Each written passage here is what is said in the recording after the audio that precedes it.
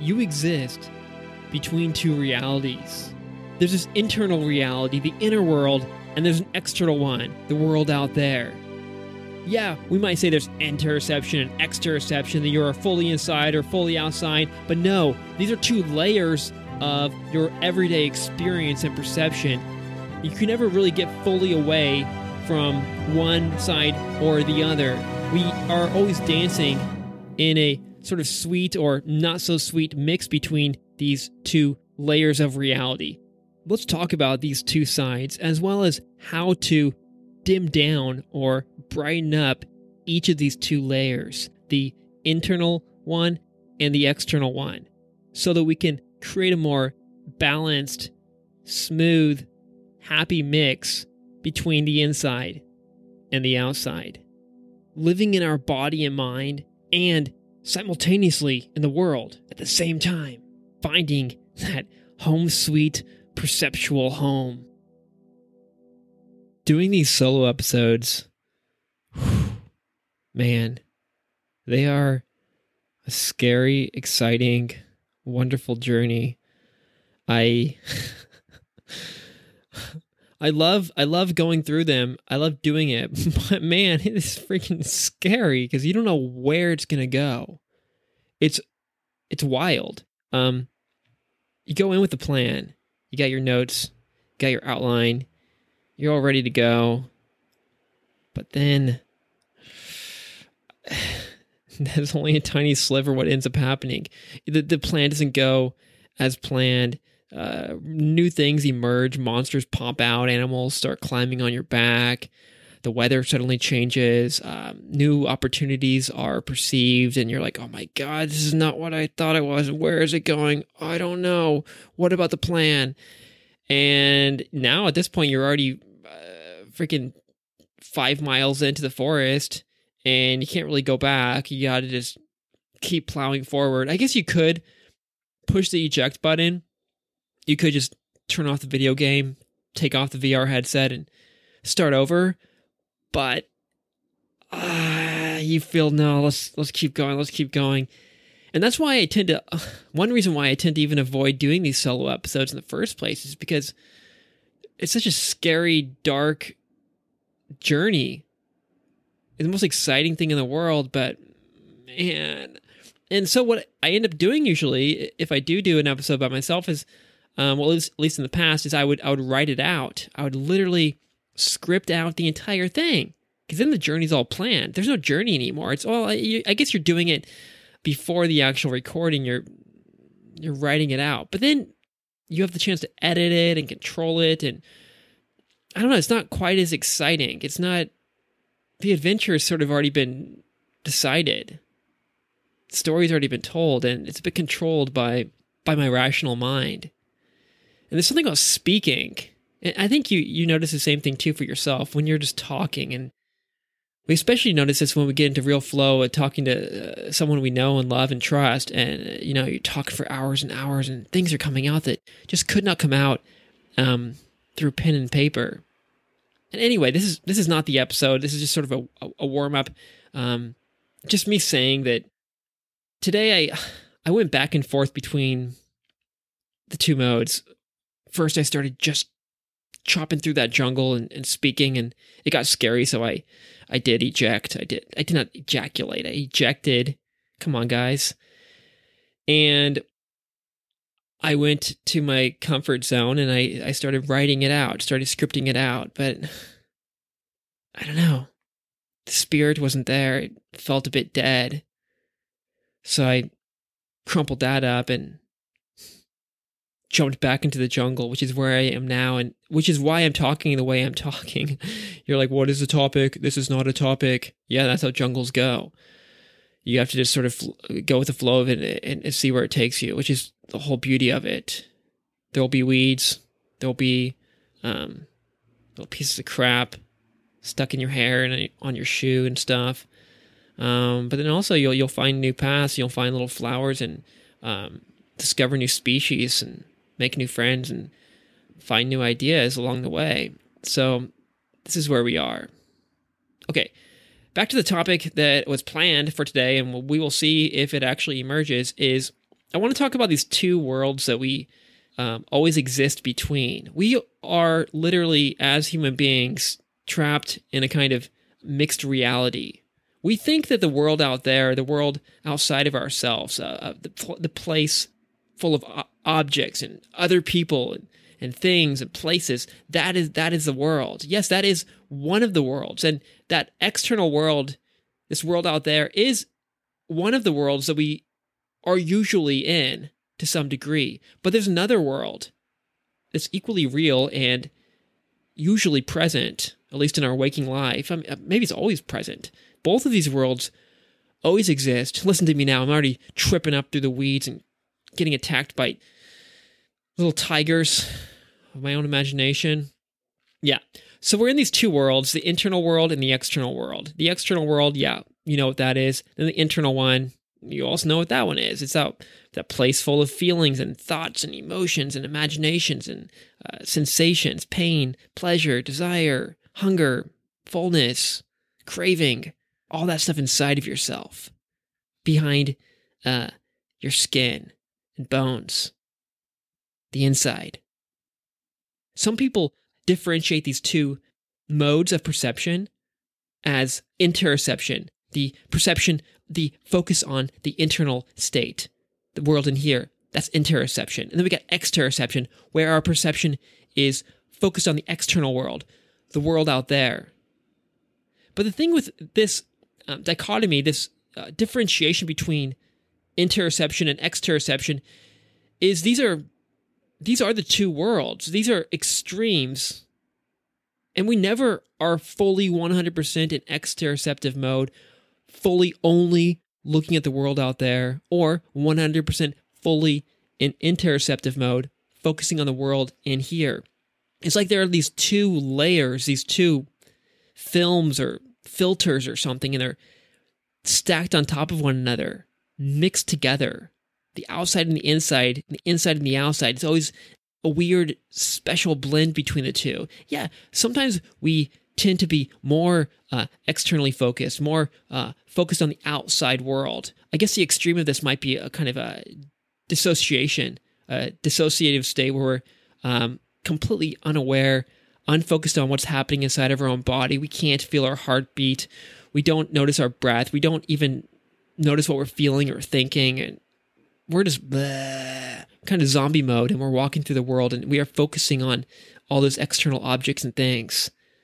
Or we can be on the opposite extreme, where we are completely in our own imagination, an internal sensation. The outside world is cut off.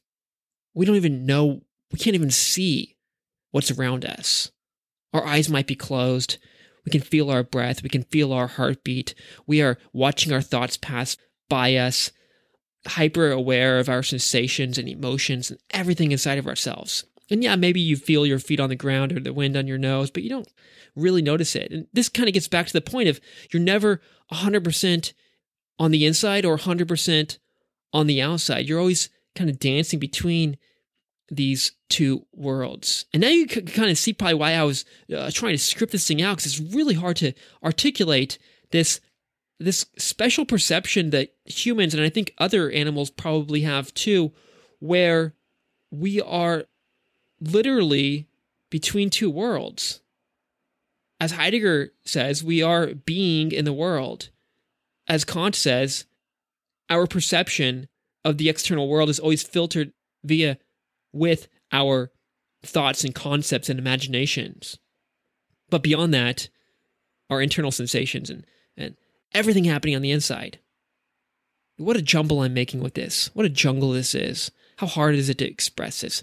I'm doing my best. Anyway, we got the inside, we got the outside. You feel it, you know it. Sometimes you're too far on one extreme, you're too outward focused, and sometimes you're on the other extreme, you're too inward focused. Some kind of good points about being on the inside, kind of dimming down the outside and sort of brightening up the inside world is, yeah, you got some new ideas, you got some creativity, some kind of imagination. You're aware of your internal state, your health perhaps. If you got some problem going on with your heart, or you got a pain in your toe or whatever, you're going to feel that. You notice your breath. You notice how you feel. You likely have a greater knowledge of, understanding, and awareness of your own self more, your physical, emotional, mental, spiritual self. You know yourself, but there's some darkness in there too that maybe you want to get away from. But there is this self-knowledge and awareness. That is not a bad thing. But maybe it's too much awareness. You're hyper aware of yourself. The bad side of that is, that can lead to some worries. Oh my God, am I going to die? Anxieties. There's too much emotion. There's too much thought. There's too much sensation. Yeah, the outside world's all kind of blacked off. You don't need to worry about external threats, but there's all this internal stuff that is scary and worrisome. So yeah, there are beautiful things that you can write about, things that you can create. It's always good to understand yourself and to be aware of your physical and mental state. But there's also a dark side to that. Anxiety, depression, fear, etc. And then, when you get sort of out there, when you dim down the light inside, this internal light, and that's kind of, it's there, but it's kind of fading off into the background. And then boom, you brighten up the external world, that world out there that we call reality, but which is really only 50% of reality. There's good things to that. You're moving around, you're getting things done, you're finding things, you're experiencing things. Probably a little bit less worry and fear. And if there is fear or anxiety or worry, it's something that's in your physical, literal environment right there in front of you. A real thing to worry about. A tiger, a man chasing you. There was an earthquake here recently in Japan. The ground rumbling under your feet. There's a real threat. But most likely, if you're out there in the external world, if you're really, really focused on that side of things, then there probably will be less anxiety and worry and depression and all that. You're kind of in action mode. But the bad side of that is if you get trapped too much out there, if this internal light is always sort of dimmed down, basically kind of off, you're dissociated from yourself, you might be living a more inauthentic life. You might be just going along with the way the world is going. Not even able to listen to your internal state. Yes, your sensations and physical internal state, but also that mental, that spirit inside of you, telling you where to go, telling you where not to go, redirecting your external actions. So there's always this sort of push and pull and dance between these two modes of perception that are layered on top of one another. And I can go on and on and on about this, trying to define it and describe it, but all you gotta do is just sit there for a minute and feel this kind of inward force, this force going inward, and there's also this sort of force going outward. You're kind of literally being pushed and pulled through reality, pulled into yourself, getting smaller and kind of something pushing you out there, opening you up toward the big wide world outside there. All right, so that's my little definition spiel. What's the point of all this? Well, yeah, one, just to remember that we are in these two worlds. That there is always a mixture of interoception and exteroception. A perception of the inside and a perception of the outside. And the two are not really separated. We are being in the world and ourself, our body and mind, are kind of one thing. Or at least that's the way it's perceived. If you are on the extremes, when you're really internally focused, you might feel like I am separate from the world. Or when you are really externally focused, out there on that extreme, you might feel like the world is the only thing that there is. There is no me. If there is a me, it's not connected to this world. It's dissociated from it. Okay, so where do we go from here? You got to ask yourself, where are you right now? What is your physical state? What is your mode of perception right now? If there are these two ingredients, inside and outside, what's the ratio? What's the percentage mixture of both of them? And then sometimes we want to go to one extreme. That's what we want. But in general, it seems that to have that sort of flow experience, that happy, perfect, blissful state, you want to be right there, that sweet spot between the inside and the outside. You're literally got one foot on each. You are in the world, but you're also in yourself. It's just completeness. Think about like when you're in the bathtub or something, or even you're in your room and you're switching between hot and cold. You're trying to get the temperature just right. So you turn on the hot water and that feels good. Ooh, now we're getting some hot. Ooh, we're going out there in the world. But then it gets a little bit too hot. So what do? You turn on the cold water, put some cold water in there. And then, it's perfect. But then, now it's a little too cold. So you turn on the hot. And you're always kind of, if you want the perfect temperature, water temperature in the bathtub, you almost got to have both dials going. You're kind of turning the hot on, turning the cold on, the hot and the cold, and the hot and cold, and you're switching back and forth. And you can never keep the temperature perfect for too long. And the same thing happens in your room. And I guess that's why we have these things like thermostats to help create that homeostasis. So that's what this sort of is, actually. It's a homeostasis of perception. We talk about having sort of this sweet mix between dopamine and serotonin, or a mixture of focus and calm, or a mixture of acid and alkaline. And this is just another version of that. It's a perceptual homeostasis. And I think naturally we want to get that temperature, that perceptual temperature just right.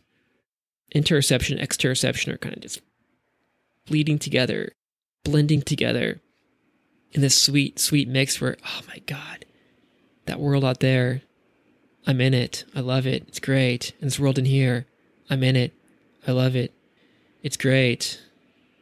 And although it's fun to take a little vacation to the inside or to the outside, if that's your home, if your home is super, super hot and always hot, or super, super cold, always cold, I don't know. You kind of start craving the other side. But when your base camp, your main spot, your default is, I am being in the world. Wow, how beautiful that is. So, yeah, ask yourself the question right now, where am I? Am I too internally focused or too externally focused? And then there are some things we can do to shift to the other side. Think of it like you're in that hot bath and you just need to turn on a little bit of that cold water. Or it's too cold outside, so you got to put on some gloves.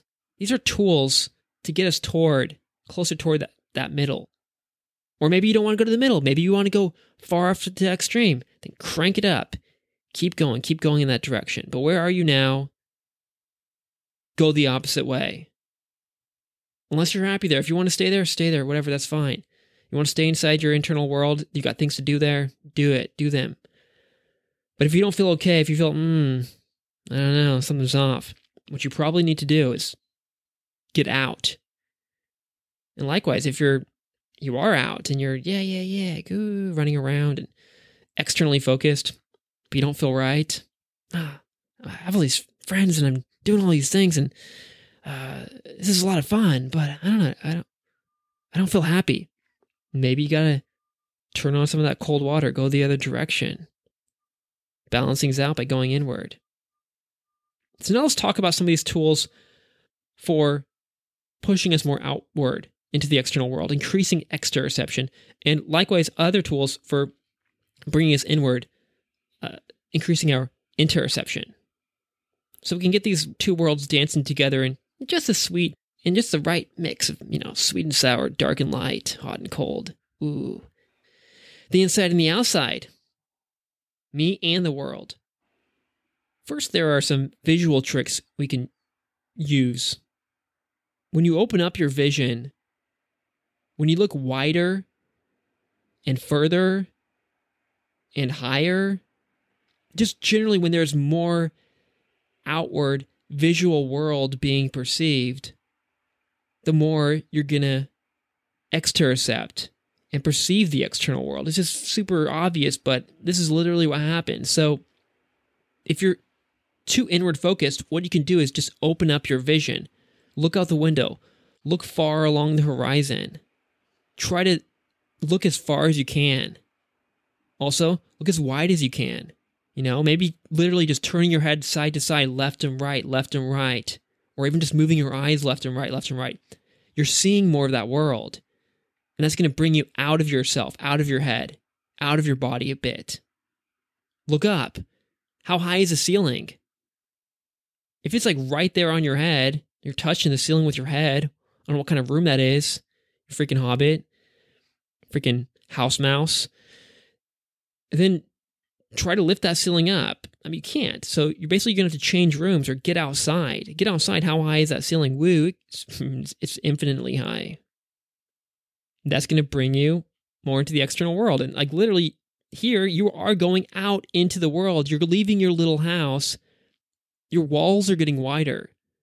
The wall in front of you is further away. If you're out in nature, that wall is really far away. It's a mountain or something.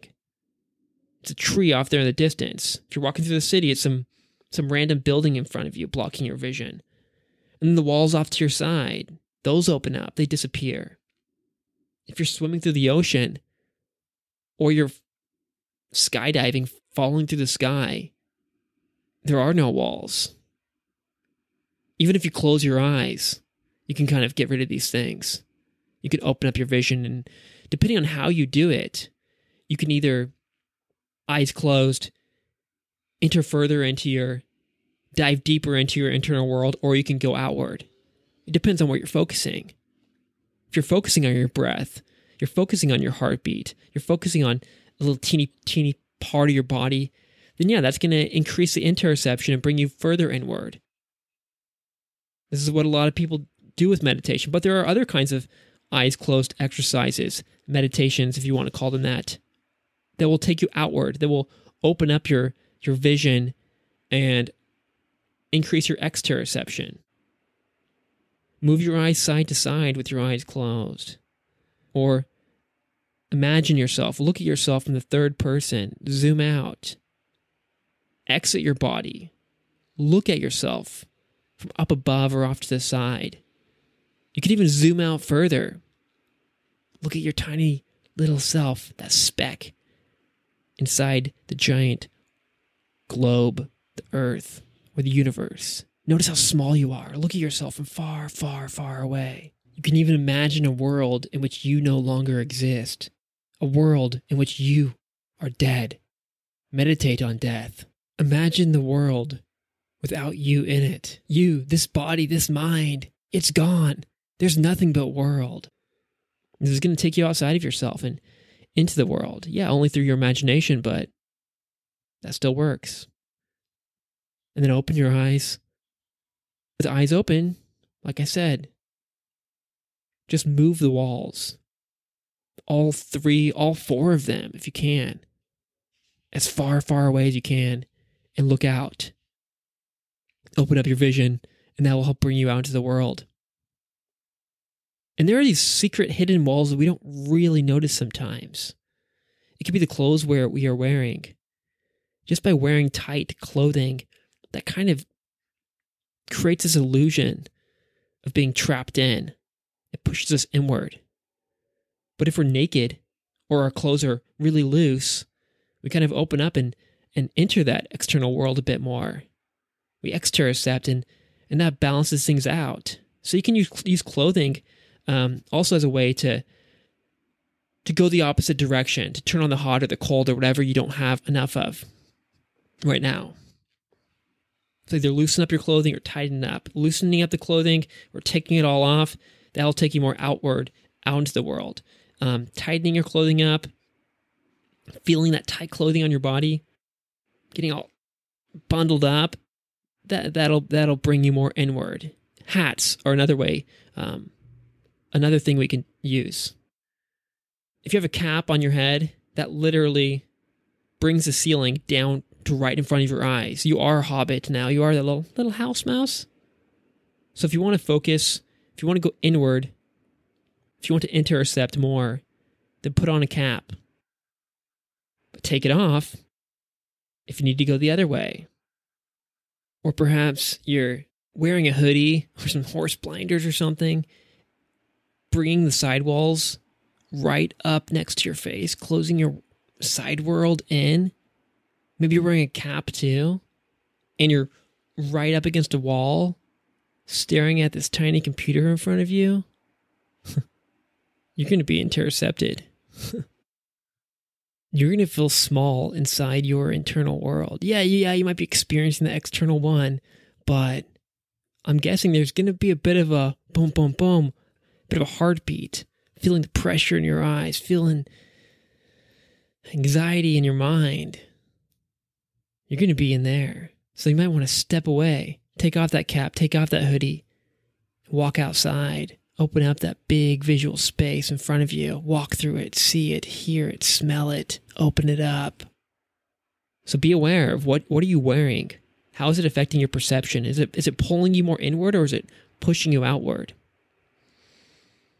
Like I said, just do the opposite of where you are right now, and that'll help balance things out, and that'll overall make you feel more in flow, more creative, happier, all of these things. And you just got to keep moving the dial, a little this way, a little that way, until you, that's just right. But just standing still and just doing what you're doing, that's not going to get you anywhere. That's like sitting in a cold bath and expecting to feel happy. If that's what you want, if you want a cold bath, then that's good. But if you're like, I want it to be this, I want it to be like this, but you're not moving the dial in the opposite direction, then nothing's going to change. Just keep kind of moving it this way, moving that way, moving this way, moving that way. And it's a never-ending story. It's a never-ending project. And that's why happiness is so hard. This is only one side of happiness. This is a sort of perceptual balance, homeostasis. But if you can get this side right, a lot of other things kind of start falling into place. You can use your breath as well. In general, exhaling more is going to open you up. It will take you outside of your head and outside of this internal space and help you perceive more of the external world and to push you out into the world out there. So exhale, breathe out. If you want to increase your internal state, you want to go inward more, breathe in, breathe in, breathe in.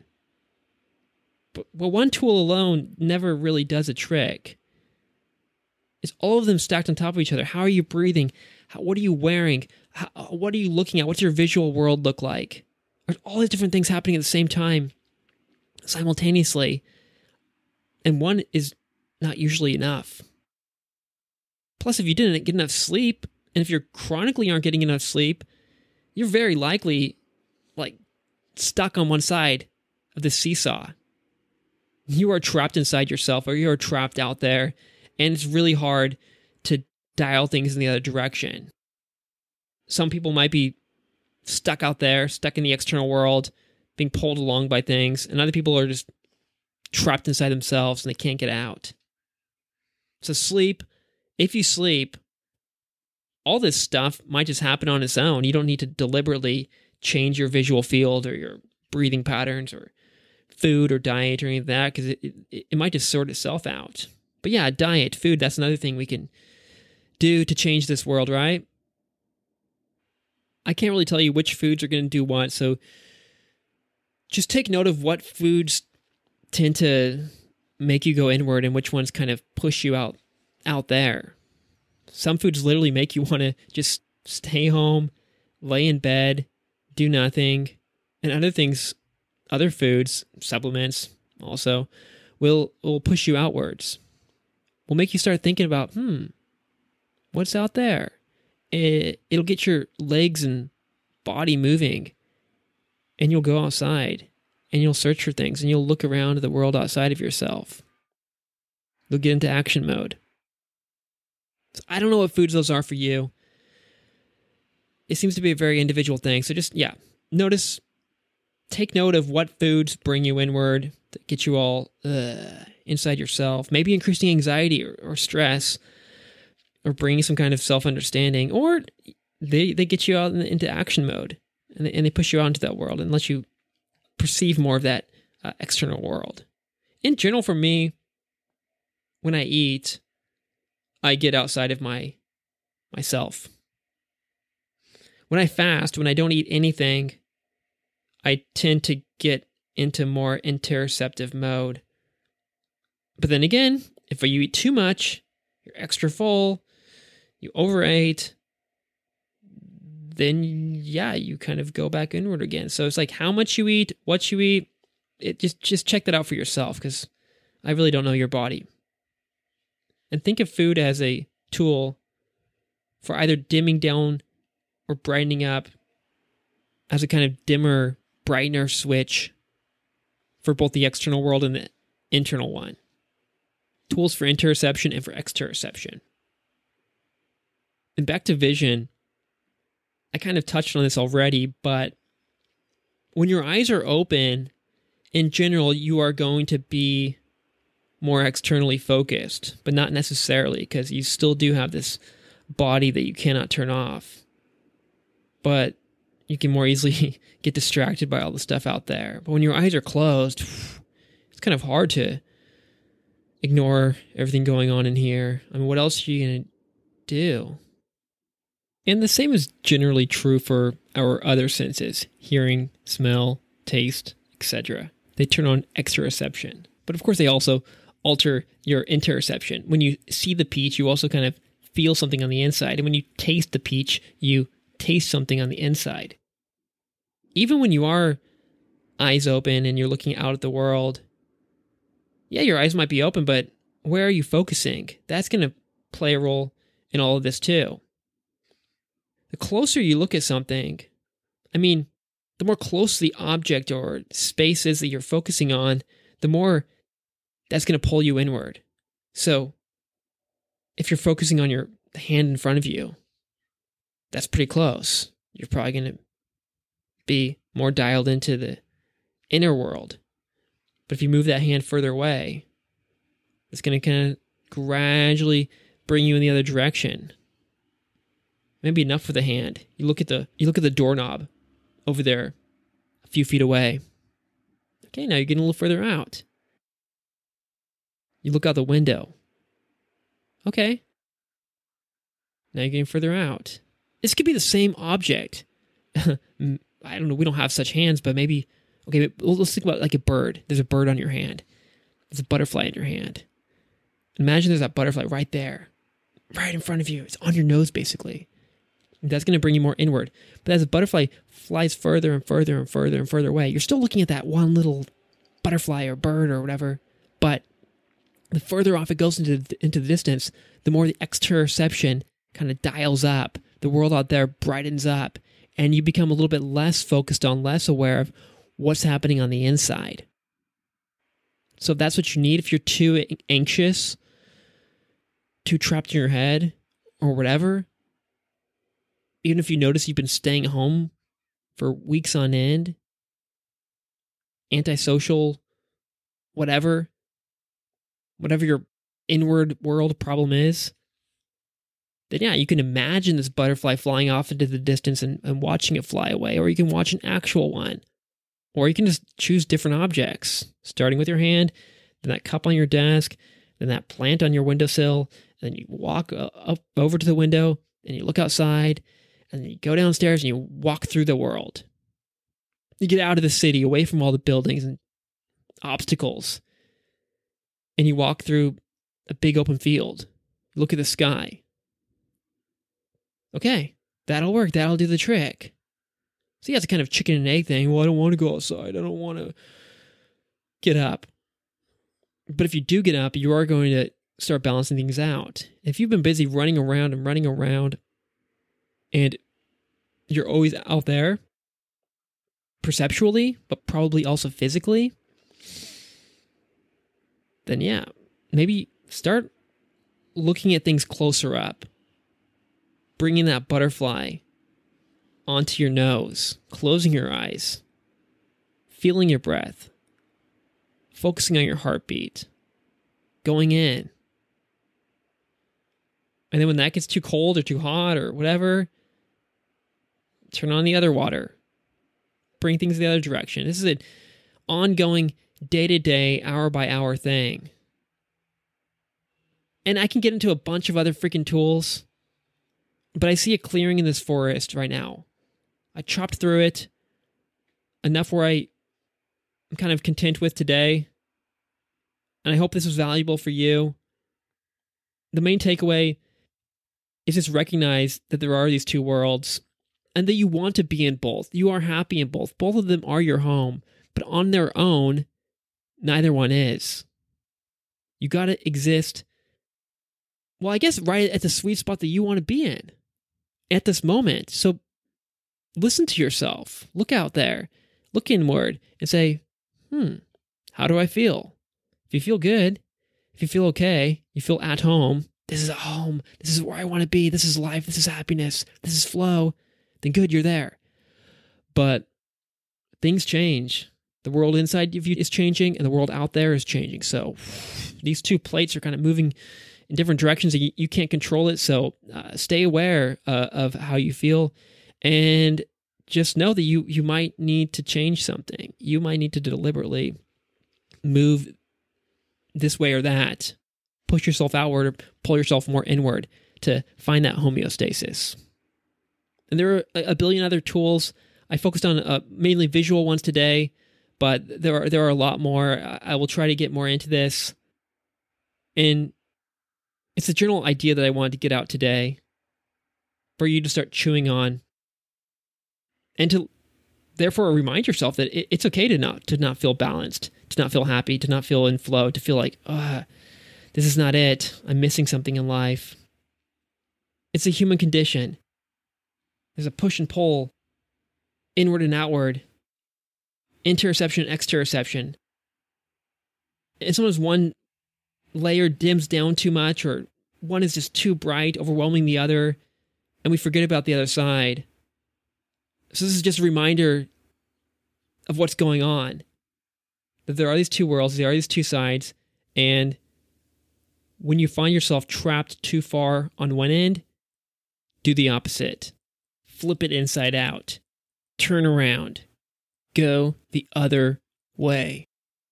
Living in a world so loud, trying to drown out our thoughts, but sometimes we gotta pause, find a stillness we've lost. Interoception, that inner connection, it's a treasure within, but we can't neglect exteroception. The world we live inside our minds, we find the power to grow. We see the truth that the world wants to show, but it's a delicate balance, we gotta find our flow. Navigating through this life inside and outside we go. Inside out, we gotta feel and see. Interoception and exteroception, both sides of the key. Inside out, find the balance, set ourselves free. Embrace the journey, every part of you and me.